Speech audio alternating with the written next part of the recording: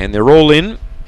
And we are ready to race. Race 7, Strathalbyn, Southern Argus Mixed Stake. Favourite Benno, box 4. They're ready. Set.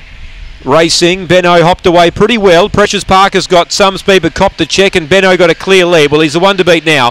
He led by 3 to Bramilia Swift. Third is Curly Magic. 4 lengths away to Ekil Feckin, who goes past Precious Parker and Ruthless Lawler. Well back Maz's Mitzi. Last Pistolier, but Benno's clear. 5 lengths the margin, swinging the bend. Bramilia Swift ran to second, but Benno too good. Bramilia Swift second. Curly Magic third. Precious Parker fourth. Maz's Mitzi next in from Ekil Feckin. Ruthless Lawler and Pistolier was back amongst the tail enders, and the time here is around the 24 even mark. 24 even Benno. What's he run here? 24.01, so that's a new PB for him.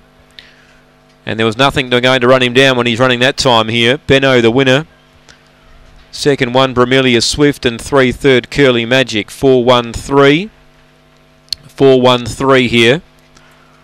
And Benno for Yvonne King got a very easy lead, and out in front they weren't going to beat him.